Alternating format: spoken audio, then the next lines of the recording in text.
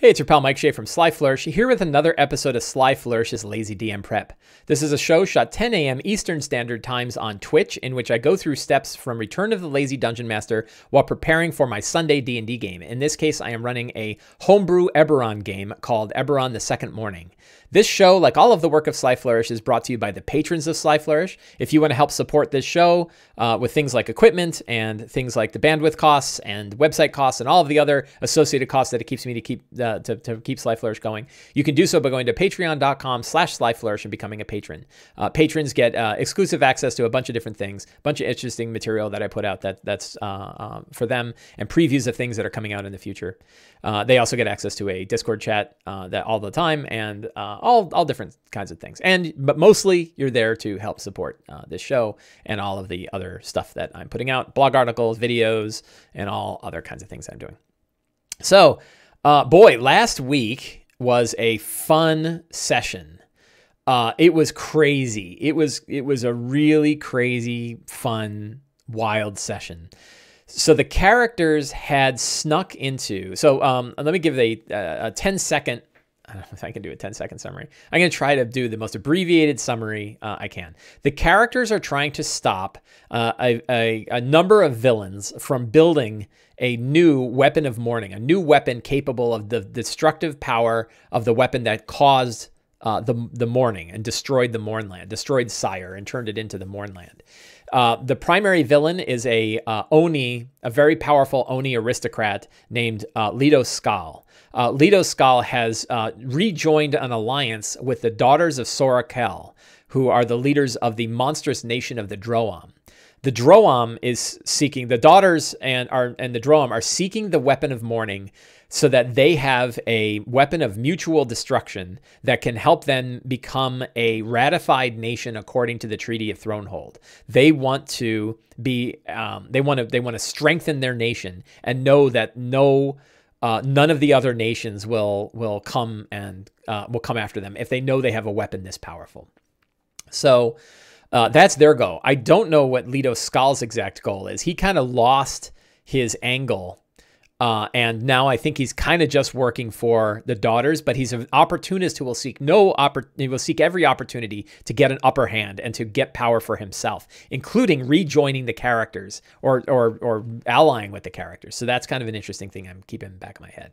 So those are the villains. The characters have been traveling across the Mournland aboard a very powerful sentient Warforged train called Karshak.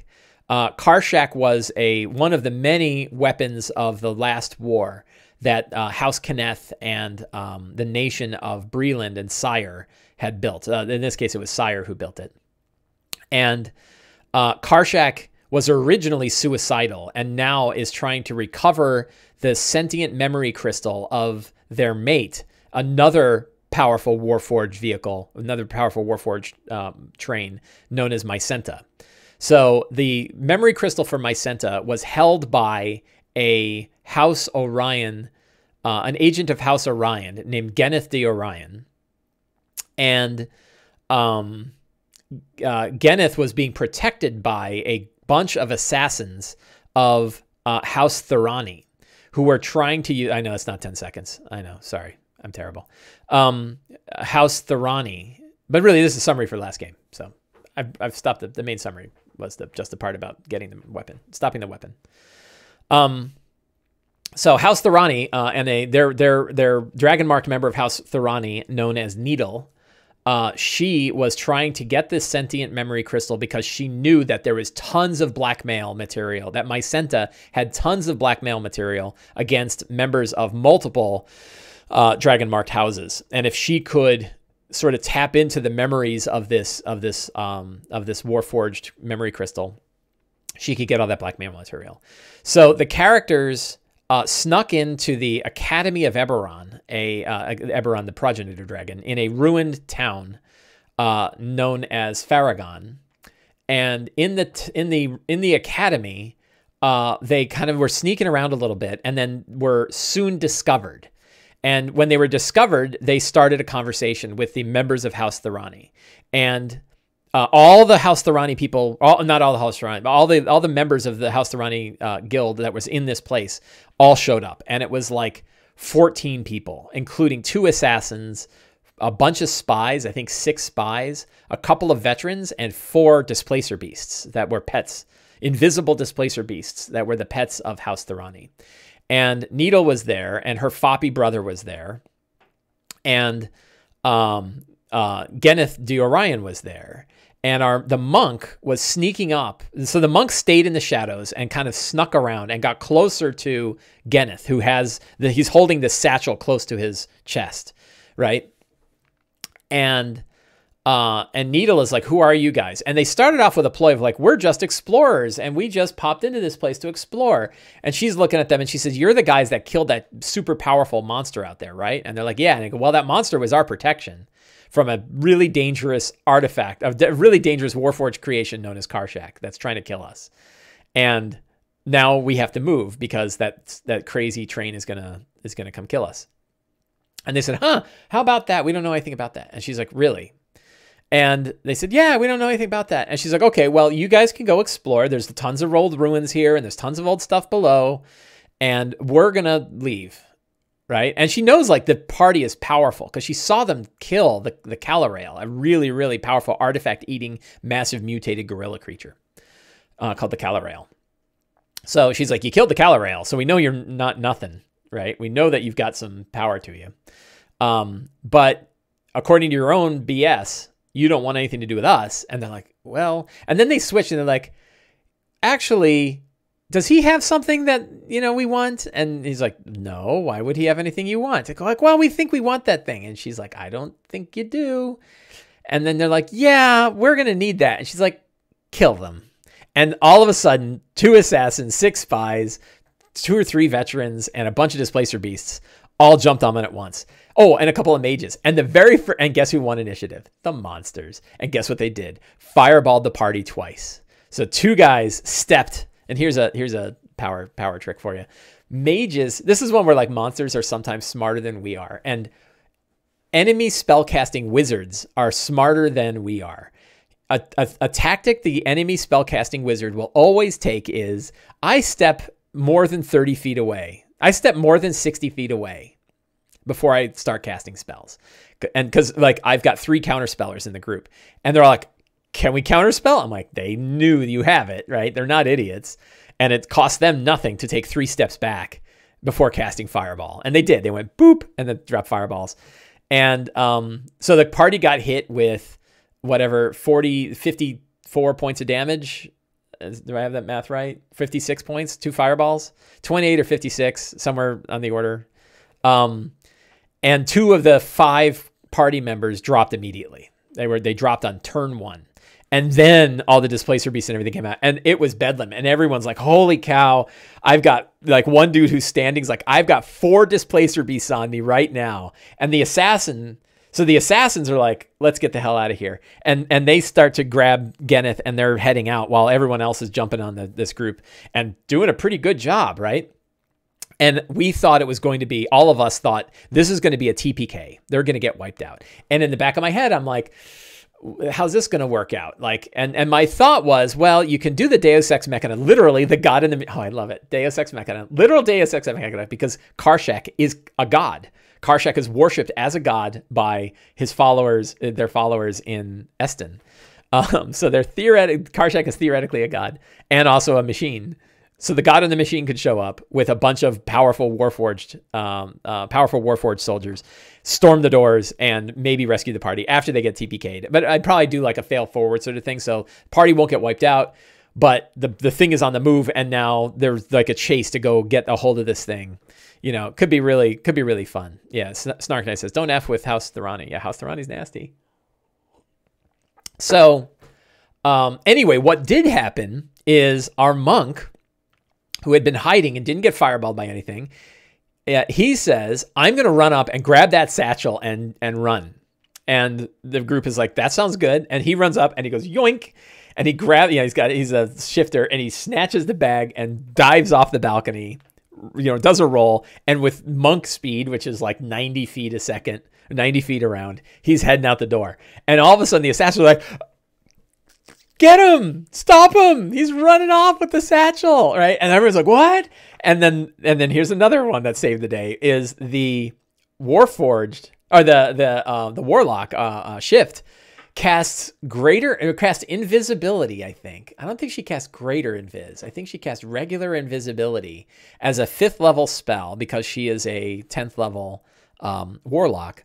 And that gave her and 3 of the others that were caught in the fireballs and are now up with healing, made them all invisible. And so all of a sudden they disappear and everyone else is like, oh my God, the rest of the group disappeared, right? And then all of them are like, we're getting out of here. And so they start running to the door. They managed to use other abilities to get people up that weren't spells, so they didn't break invisibility.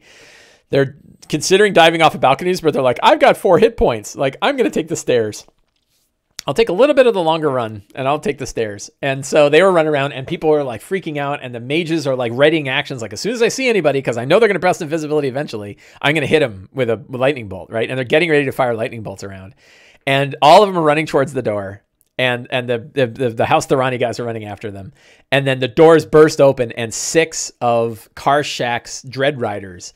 Dread Riders are like really powerful Warforged constructs that have like Eldritch blast guns, and the Dread Riders come in, and the House Thorani people are like, oh, right? Because they're like, no, we were protected from the Dread Riders because of the Calorel. Calorel's gone.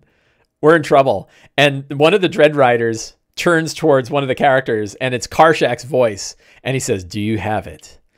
And they're like, and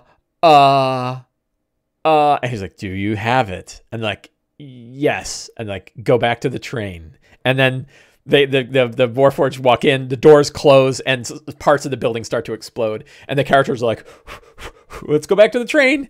And then they get to the train and they do like the animated skid stop, and they're like, are we scared about Karshak now too? Like, is it, if we go into this train holding this thing, are we essentially giving up all of our leverage?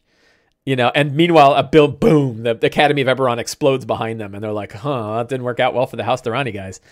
And they're like, you know, what, are we worried? And then, so they go in, and there's Delois, who is Karshak's sort of conductor, sort of the major domo, Karshak's major domo, who's dressed in a tuxedo and carrying a silver platter with little wet naps. The wet naps have prestidigitation on them, so you can take a wet nap and dab yourself and you go super clean. And he says, do you have the object? And they say, and then Karshak's voice says, give it to him. Right. And Karshak's voice like illuminates everywhere, you know, and they're like, and it's like, give it to him now. And they're like, oh, and so they take it, they open the bag for the first time. What if it wasn't there? What if it's back in the Eberron?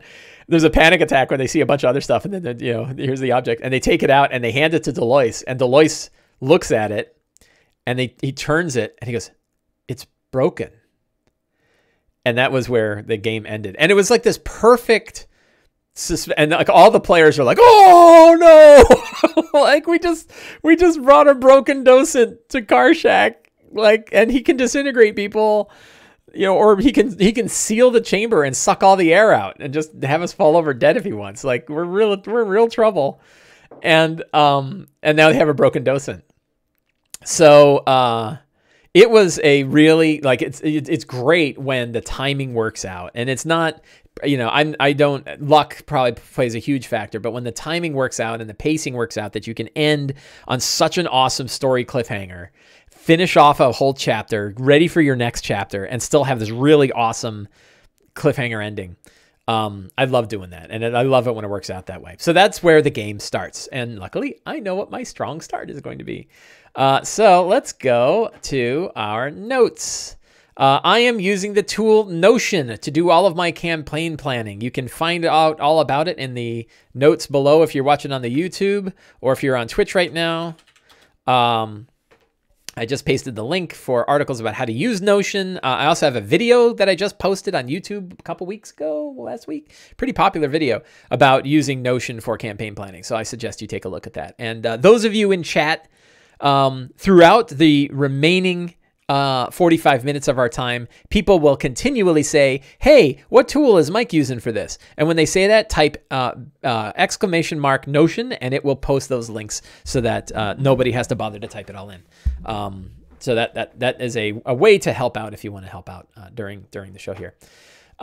So we are going to start by generating a new session planning template.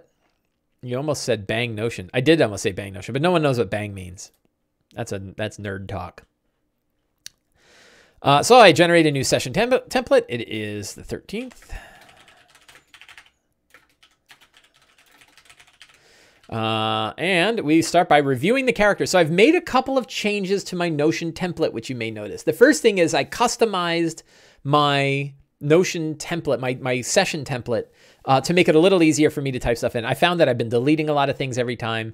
I found that there's like a lot of editing that I had to do every time. And I was like, I'm just going to clean this up. So this is a cleaner version of the template that I've customized for this game. What I suggest you do when you're running Notion on your own is go and customize your own session generating template. I have the video talks about how to do that and make it your own. The other thing is I consolidated the characters into one view. So before I had sort of two views I had a character database, and then I had two separate pages that were views into the database. And I was like, that's like 3 pages when I only need 1. And also it meant that I had to have different links in here depending on which session I was going to run. So instead, I'm just going to have the single character database.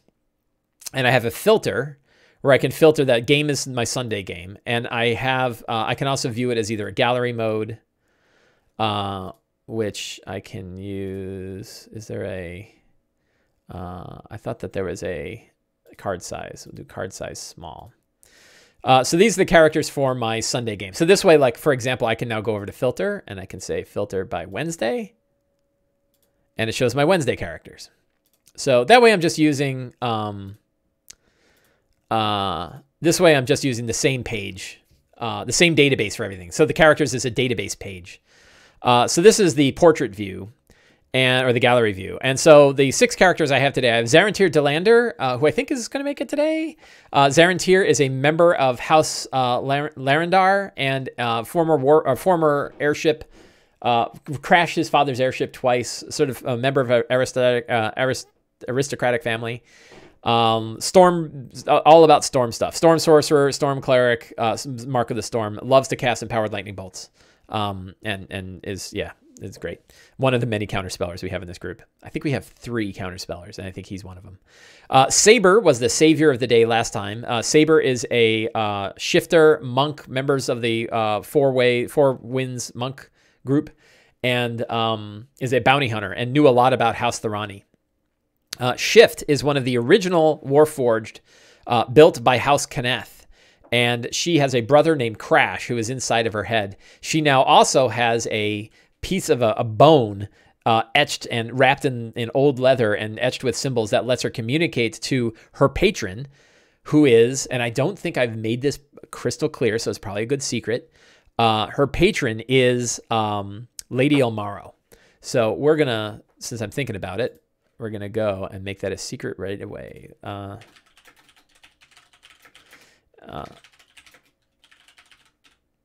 That doesn't, so Lady Elmaro is Shift's patron. That doesn't mean Shift has to like it.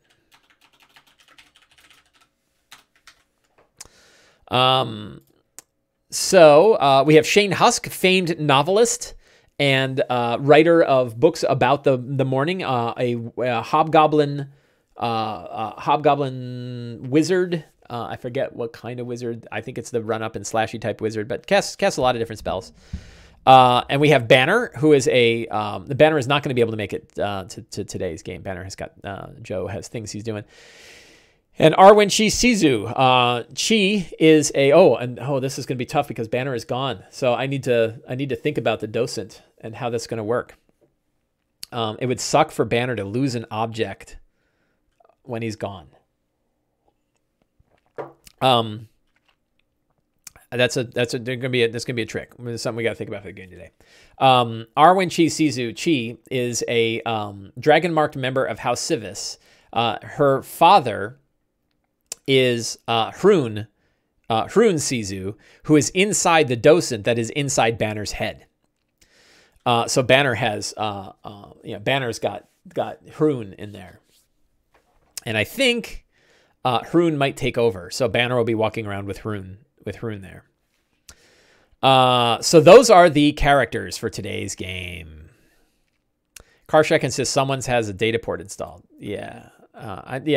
So we got to figure that out. One of the things is like, so what are the options when it comes to fixing the docent? But that's where we go to our strong start. So the strong start, Mycenta's docent is broken. This makes Karshak angry.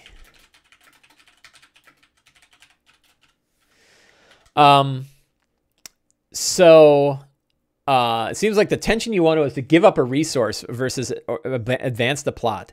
I don't know. So I try not to think too much about like, you know, what feeling am I going for here, right? I want the story to just go organically. I don't aim for particular feelings or styles.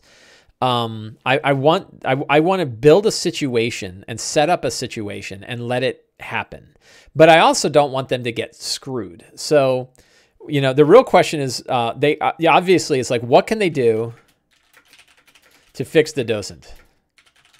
Now, it's possible between Haroon, who is an artificer, and Chi, that they might be able to fix it.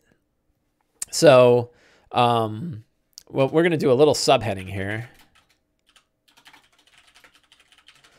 So the docent options are Haroon, I think a Hurn, H-U-R-N. We'll hyperlink that.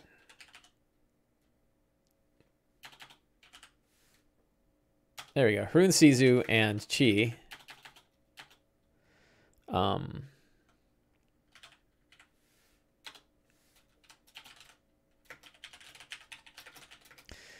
Haroon, Sizu, and Haroon and Chi can potentially fix the docent. They might be able to do that on their own. There might be a risk of like, if they screw it up, they could destroy Mycenta. And if they do that, they're going to be in serious trouble. Now, maybe that's like you have to fail. If you roll with advantage, you have to fail badly, like by 5 or more on both dice. So like it could be a low risk, like a 2 or, you know, like a 10% risk.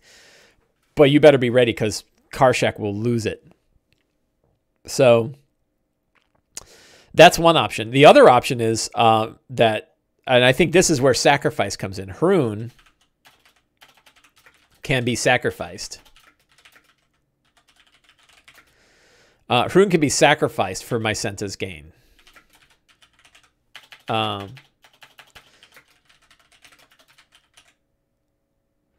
be a nice heart tugger.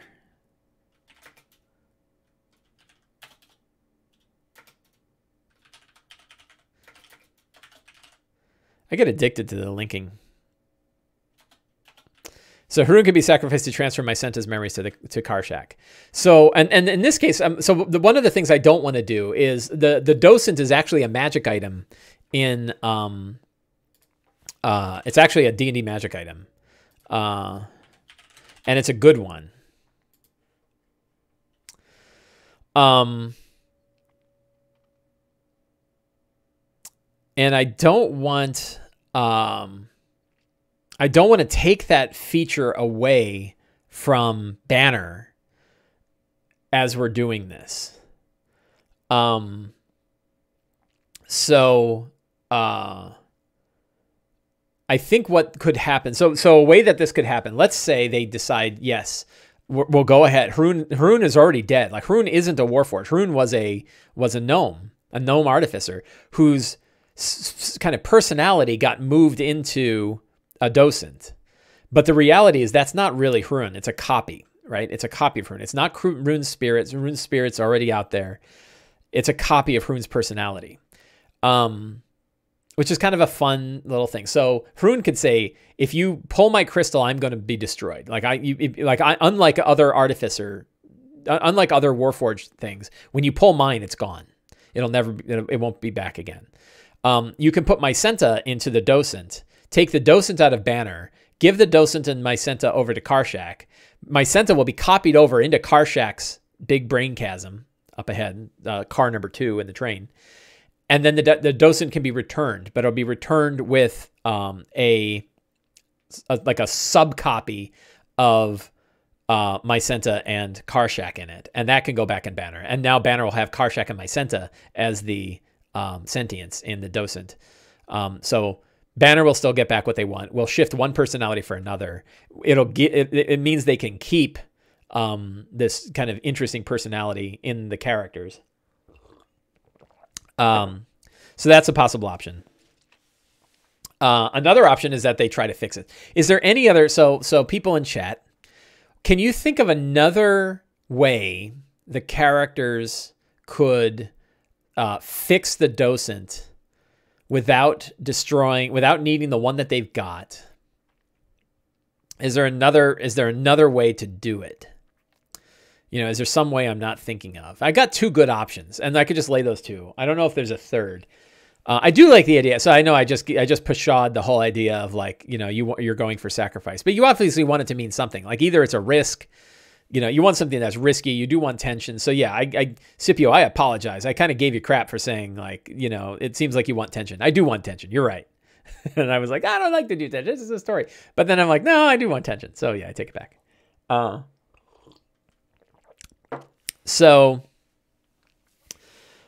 The Dark Abyss Keeper says perhaps the docent has a base firmware. I was just thinking about that, and I'm thinking actually it's more interesting if it has a copy. So here's what is going to happen when Mycenta and Karshak, when their personalities are joined together in the big brain car, 2 cars up, they are going to turn into a new entity known as, it's in my NPC section. Because the personalities are not, they are sort of like gods, right? Myshak. No, not Myshak. NPCs. Oh, come on. Where is it? Is it under villains? Did I have it under villains? Are they villains? It's not under villains. Let me check the campaign database. I'm probably pretty sure it's in the campaign database. Let's go to... I want to make these card size small. Valis. It is under... so Valis is the joining of Mycenta and Karshak into a new entity. Hey, look, Katie at 134 remembered more than I did. So we'll go back to my notes, and we'll put that in the NPCs. And a secret and clue is when Karshak and Mycenta are brought together, they will form a new entity known as Valis with aspects of both personalities. Become a new thing. So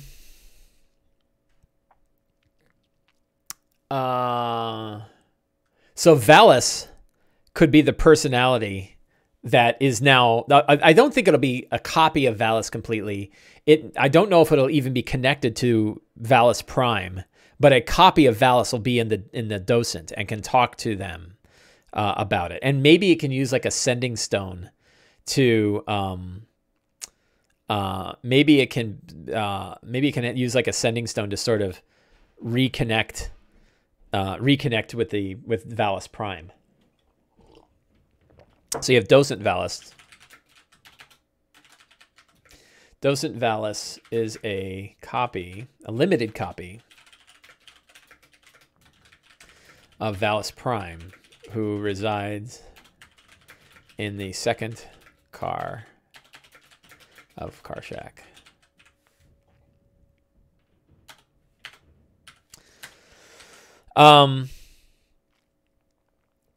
Hook up a broken docent with a working docent as a stopgap to give limited time for a side quest mentioned above, the ticking clock. Yeah, so I think a part of this is I need to get him to the next chapter of this whole campaign too, though. So I don't need more side quests. They've already had 2 side quests on their journey across the Mournland. They had to do the dam of the Galifarian kings, and then they had to do Faragon and get Mycenta. So I don't want to do a third. It's time to take them to the Glass Plateau.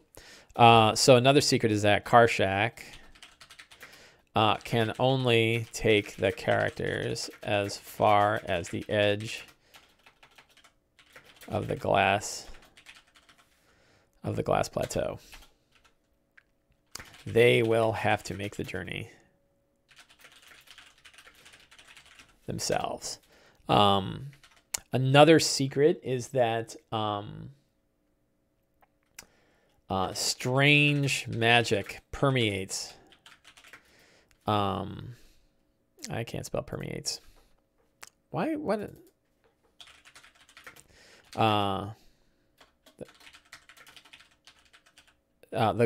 Strange magic permeates the glass plateau, making magic unreliable.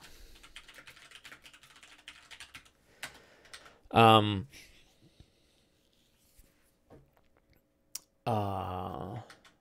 airship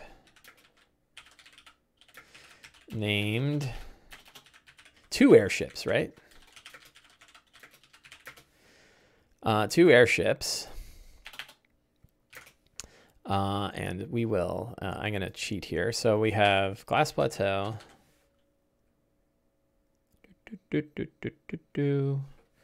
And we have Making. And we have Claw Rift. And we actually have a few areas in Making. We have the deep tunnels. I'll have to look them up. Actually, I can look them up in Making. Do I have 44 backlinks to Making? Look at that. That's crazy. Show me all of them. Show me all the links. Mostly session notes.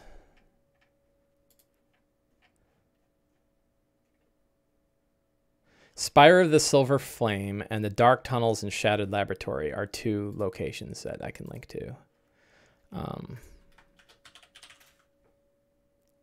Spire of Silver Flames and Dark Tunnels and Shattered Laboratory. Those are some locations I've already built up for my other game that are inside the city Making. So 2 airships. So I know one of them is in the Glass Plateau. We're going to talk all about the Glass Plateau in a minute here. I think I have a map. There it is. The Wave Crest. You can see my terrible handwriting. So there's an airship called the Wave Crest that crashed here.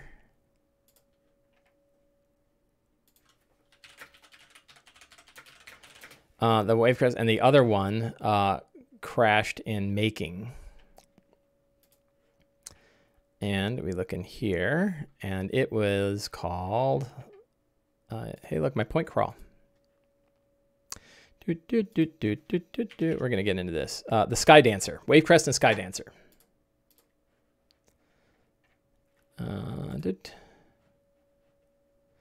2 airships, the Wave Crest and the Sky Dancer, crashed over Making and the Glass Plateau. And these were House Lyrindar airships, too. I don't know if I'm spelling Lyrindar right. Good enough. So that's kind of a fun, those are fun hooks for my, for Pat's character, for Zarantir. When you're starving for secrets, think about the characters, right? And you should do that anyway, right? Like, generally speaking, when you're thinking about stuff, if you get stuck, think about the characters, right? Put your mind back to them. Be like, what secrets can I? So you're like, Lady Omaro. Like, is there anything more? Boy, I love the Lady Omaro thing. Are there more Emerald Claw agents in Making in the Glass Plateau?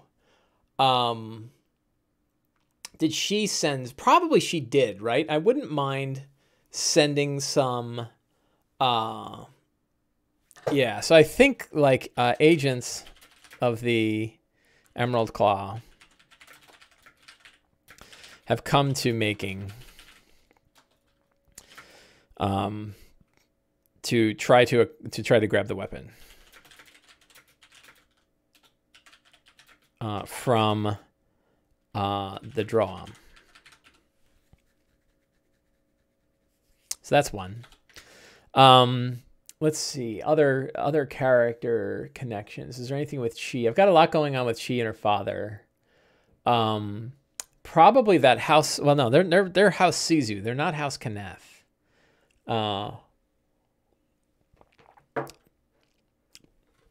So one of the most advanced House Kanath laboratories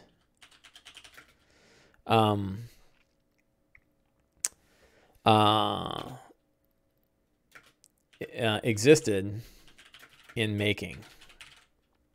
No one knows what happened to it. No one knows what state it's in now.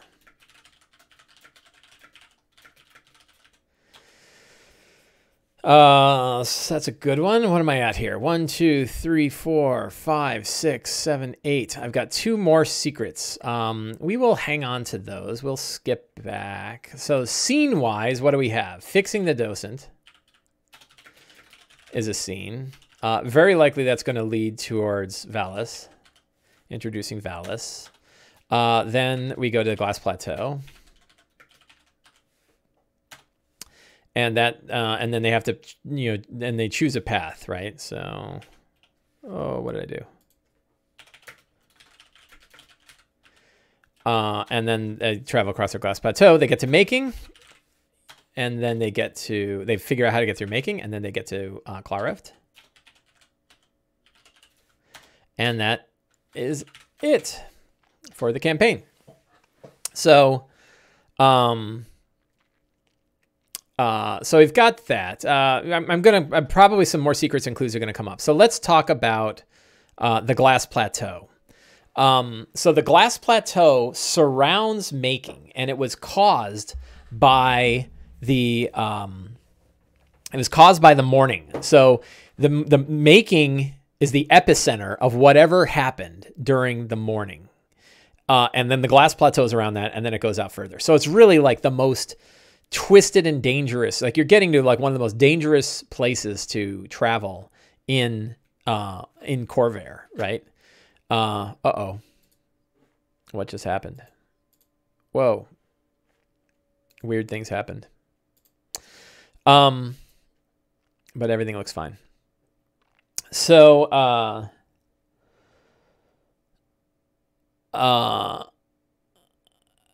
yeah, so what I did is so my other group is a couple weeks ahead. They're about 2 or 3 weeks ahead at this point.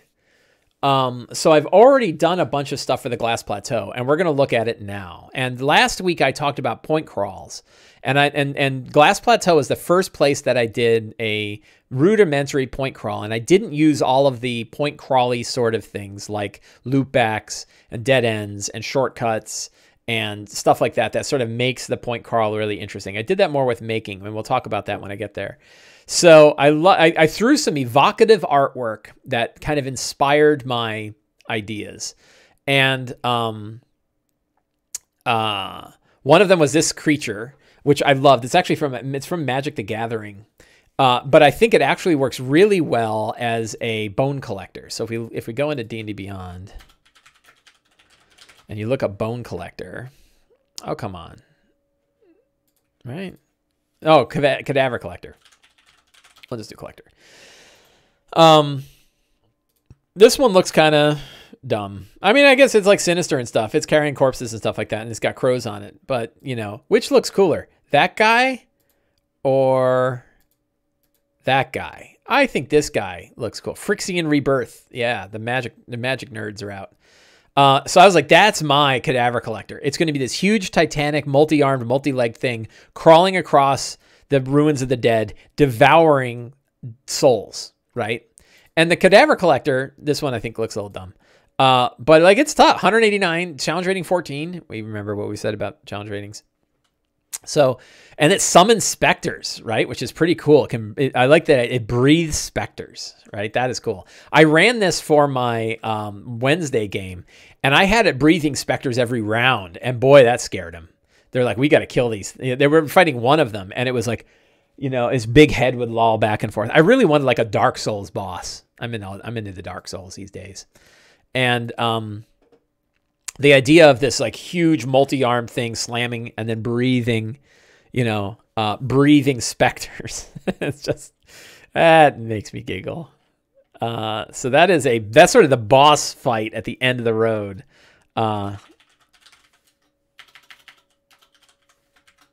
So we will paste the collectors in the monster section. Let's see, kill some of this stuff. Go back to Glass Plateau. So I expect the Glass Plateau to take a session, right? Or maybe even 2. We'll see. But getting across the Glass Plateau is probably going to take some time. The other thing is I wanted to use some of the spell effects from Tasha's Cauldron of Everything. So I have a link here to the Mirror Zone effects. And the Mirror Zone, this is from Tasha's.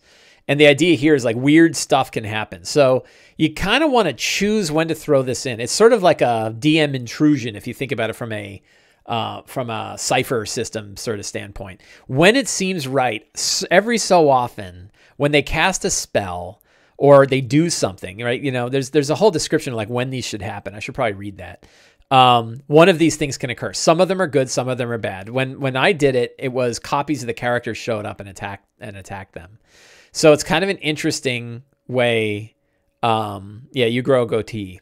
One random creature in the region gains the benefit of blink for a minute.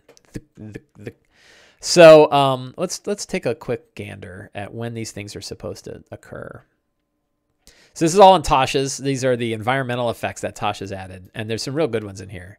So environmental hazards, fantastic challenges. Any locale, ways to further bring adventurous session to life. When creatures' name appears in blah, blah, blah, blah, blah. Not all land thrives, blah, blah, blah, blah, blah. Supernatural regions permeated by preternatural force in the area, as large as small, as you wish. Okay, so I can just use it. Affected areas, certain effects of brief encounters reinforce underlying theme.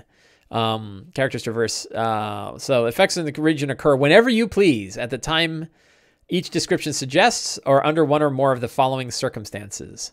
Soon after the party first enters the region, when a creature loses more than half its hit points, when a creature casts a spell of first level or higher, when a creature activates a magic item, when a creature makes an exceptionally loud noise. So you really can do it whenever you want. That's what they're basically saying. Let's go back to Mirror. Why didn't it jump to Mirror Zone? I don't feel like scrolling to the right spot. There we go. So Mirror Zone. Consider rolling on the Mirror Zone table when the following circumstances occur in the region. A creature shatters a mirror. A creature uses any teleportation magic. An illusion appears. A creature impersonates another creature. So those are kind of interesting, right? And I'll probably do those. But it's also like, well, whenever it feels right. Like this is something the DM can throw in. This is something I'm going to throw in. Whenever it feels right. So a lot of cool effects. It's just a fun way to make the Glass Plateau feel different and weird and kind of dangerous. So I have, other images. These two images, this is sort of the final image. I like to imagine that beam and the clouds around it, this is probably another Magic the Gathering card. I'm pretty sure it is. And that's what they will see when they get across it and see making, right? They'll see that, something's happening in making right now.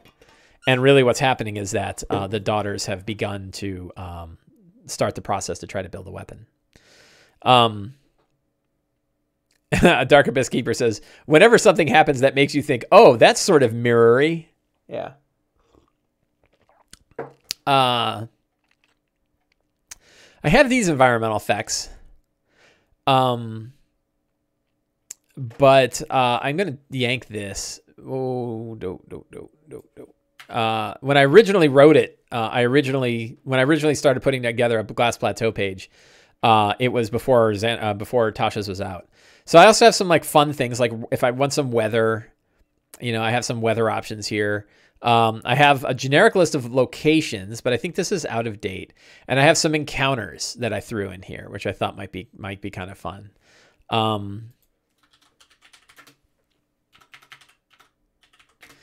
And then sort of, some other pictures, right, of what the Mournland looks like that's taken from Auto Paces. And then I have the point crawl.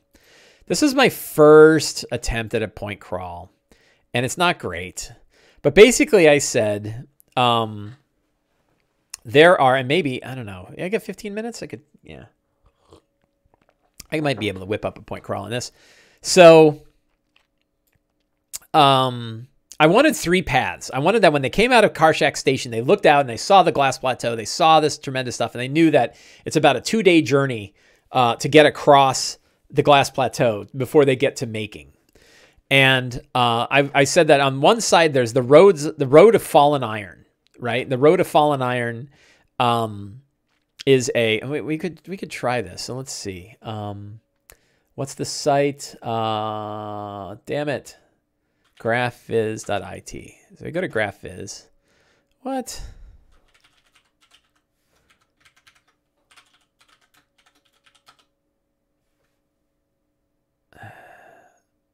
Is it VIZ? Ah.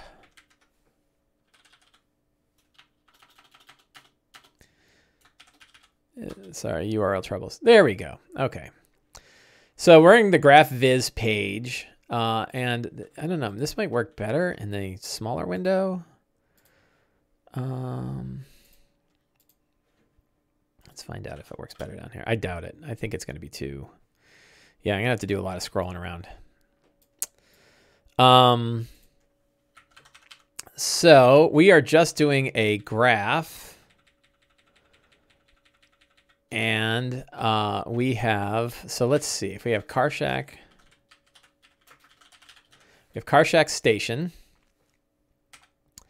And our graph is going to be a unidirectional, or omnidirectional, either direction. Let me close that window up. It's bothering me. And we have Road of Shattered Iron. We also have 2 other places. We have the Obsidian Spires. And we have the Plane of Glass. Right? So that is our real simple initial decision tree. There's 3 different places that they can go. Right? And start to head out that way. Then we can let's go back over here. So we have sort of our locations. Is it called the Pane of Glass? Yeah, the Pane of Glass. That's pretty funny. Let me open this up in the bigger.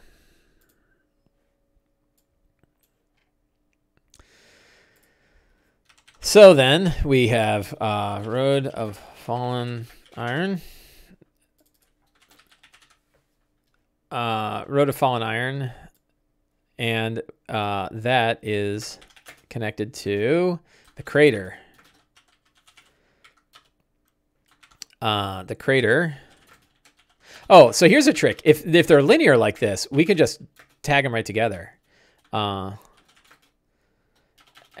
actually, yeah.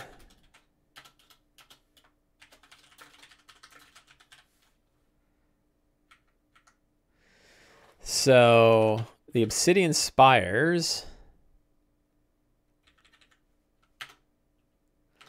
So I think actually, let's see. If I take this part and bring it up here, why is there a double loop around there? Oh, is that because it's linking to itself? Probably.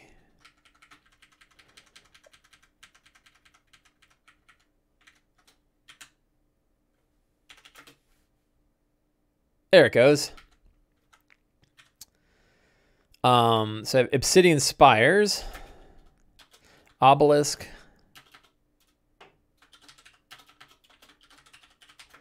of Dalcor,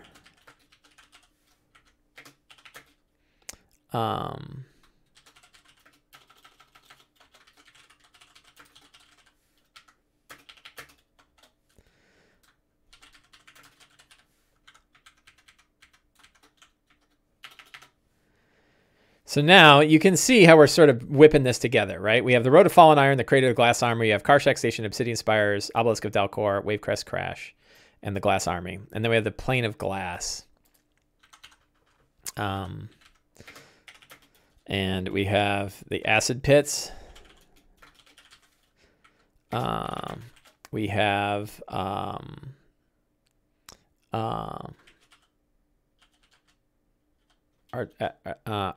trays gate, slaughter field,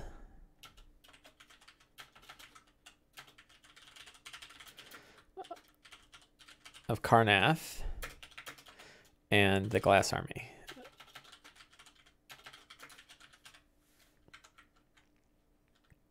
And now, let's see, can we open this up? So that's an example of what it looks like now. And you can see that, like the Road of Fallen Iron. So we actually, I've got something I can add to the Road of Fallen Iron. I wish there was this text editor. I wish there was an easier, like a way to collapse this window. So in the crater, we're going to have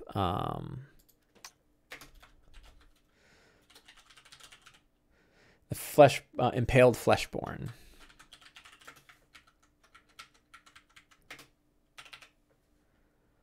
So now we've got another thing that is happening over on the roadside. So that is like 3. So the plane of glass has more stuff in it than the other ones. You could probably get rid of the acid pit. Oh, the plane of glass also has the mirrors. So it definitely has too much. So we're going to replace the acid pits. Maybe we can put that somewhere else.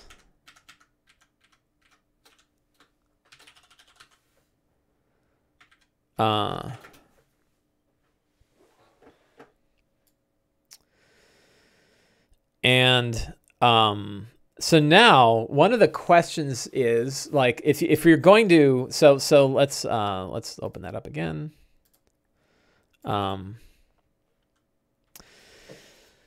So do you just tell the PCs the names of the locations or have them learn it? So I would tell them those first ones. I would say, like, they know about the first 3 choices. They're starting at oh shit, of course, all of these end at one place, which is Gates of Making.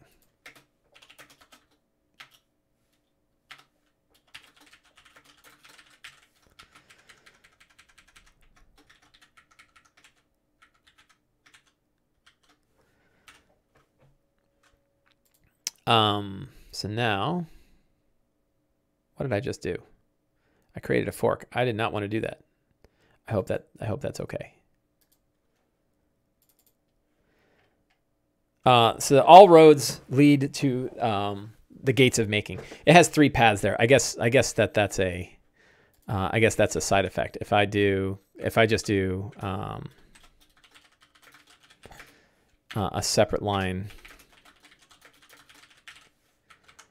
I wouldn't have to type it out 3 stupid times like I did.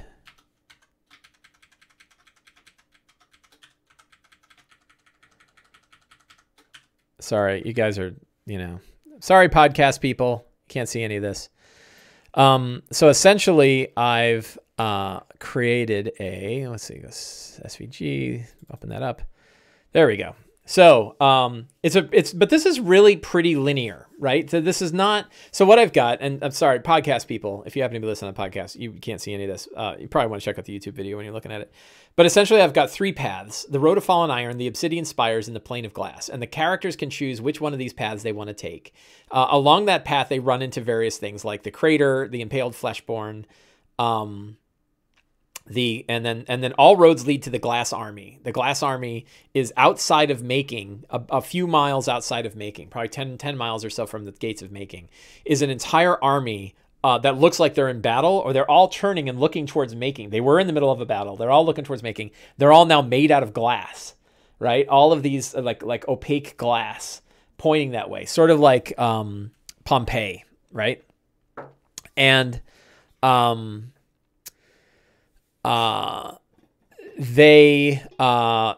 it's there where the collectors are walking among them, finding sparks of their souls that are still inside these glass and are plucking them and eating them and devouring the souls. And that's why they've got specters swirling around them. So that's kind of the glass, that's where the glass army is. And then 10 miles further from there is where you get to the gates of making. And then we have a whole other point crawl. But one of the questions is like, this is really linear. You pick one of your 3 paths and you hit like 3 locations. So one of the reasons to have it that way is if like you only want it to be a session or so, right? But one way to deal with this is like, so we've got too many. We're playing a glass, the mirrors, the slaughter field of Karnath on one side. So one of the things you want to do is you want to Jacoy, I think it's Jacoy. I forget how it's pronounced. Jaquay. Sam Dillon helped me figure out how to pronounce it. Jaquay. So we want to Jaquay up our map here. Janelle Jaquay is a cartographer that had done a bunch of D&D stuff in the past, and she has a very interesting style of non-linearity for dungeon stuff. Read the Alexandrians article on Jaquaying the dungeon.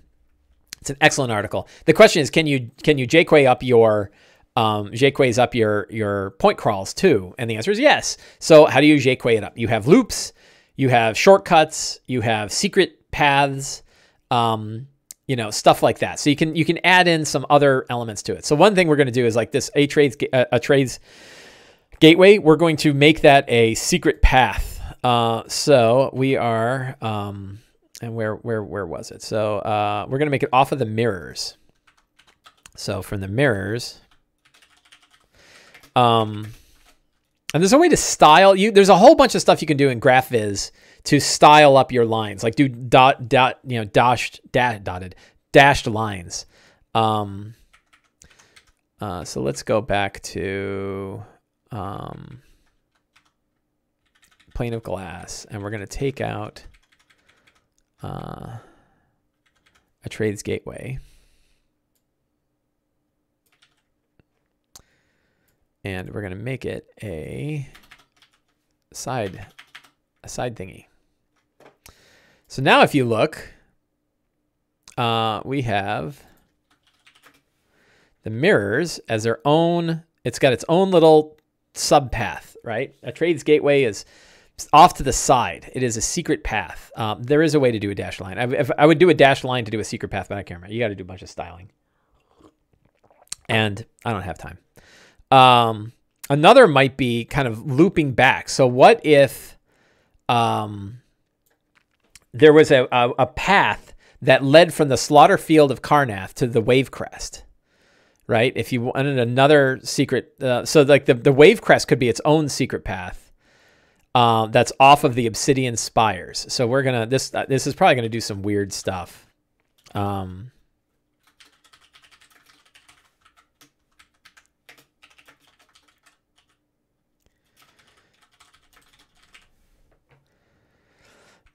And then we remove obsidian Wavecrest Crash from the Obsidian Spires main line. And so now you see that Wavecrest Crash is connected. And maybe you can get to the Wavecrest from the slaughter field of Karnath, right? So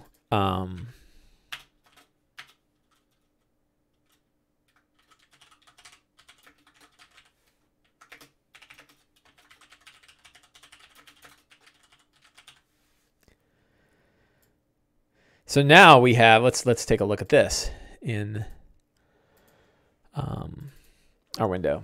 So now it's big and wide, hard to see. But now we've got some loops, right? There's a nice loop. Hey, do we have any admins on who can block that? I need to report block. I don't feel like reporting spammers. Now, why doesn't it get rid of it?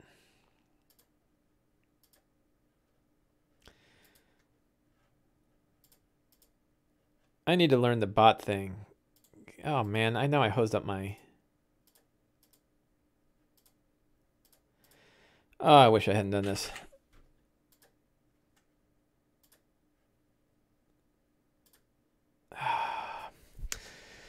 There's some way to remove people, and I should know how to do this. Well, we're at the end of the show anyway. So you can see that I've got like a bunch of, I sort of added some things onto the path here. Let me get back to my other window. I've got a little bit of loops. You know, I could, let's see, like if I could create like off of the crater. We'll do one more just for funsies. And we're going to say that the crater has a connection to the acid pits. And the acid pits have a connection to what?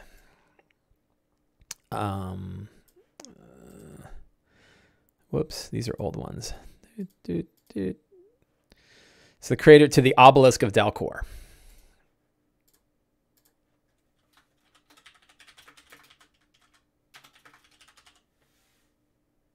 All right, and now we've got a really kind of interesting.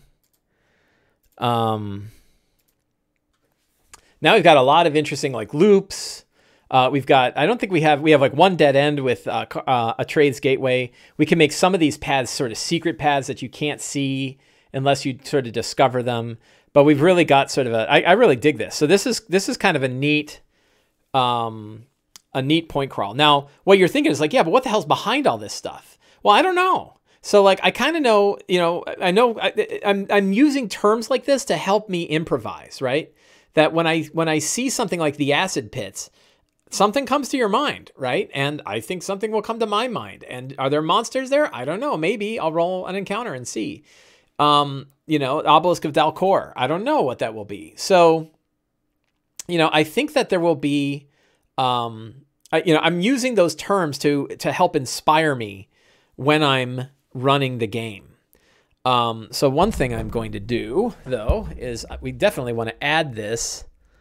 I'm going to save to ping. And I want to grab the text of it, and we're going to put that into Notion here. So I'm going to go in here, code. This is, I don't know, it's not anything. So we're just going to keep it the way. So that I've got the text in here. So that way I can rebuild it again if I need to.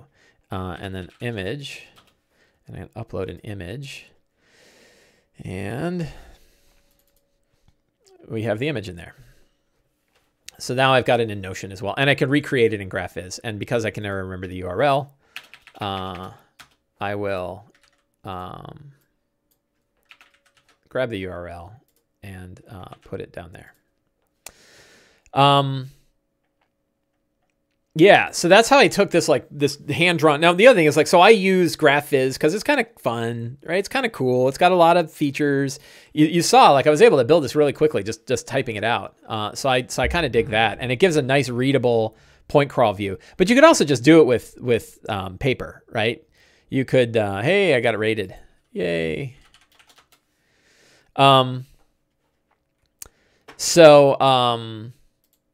You could just do it with pen and paper, right? Just draw it out, right? Or sticky notes. Probably a good way to do it is write each location name on a sticky note, put them all out and move them around where you want them, and then draw lines and then clean it up.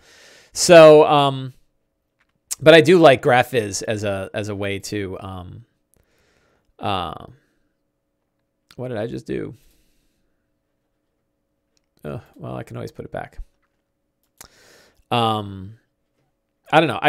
This was the best solution I could find online, and I did a lot of looking for quickly building like a flow chart, basically, right? That lets you see where the hell everybody's going. So I think that is it for today's show. I want to thank everybody for coming. For podcast people, I am sorry that you had to hear me muck around with something that is largely visual, such as life. You can check out the YouTube video. You can either, hopefully you skipped that part, and you can go to YouTube and check it out on YouTube. I want to thank everybody for coming, and I always have a great time on these shows. Love chatting with D&D with you guys. So thank you all very much. Thank you to the Patreon supporters for going to patreon.com/SlyFlourish and supporting the Sly Flourish Empire, helping to keep up bandwidth and equipment. I had to buy a new camera. My old camera was flaking out, so I got a new camera. And what else did I get? A new this microphone's old, but I got another new microphone for other stuff. And bandwidth and website costs and everything else, they help cover all that. So thank you very much. Have a great week. And next week we will be back online and see where things went. So thank you very much, and get out there and play some D&D.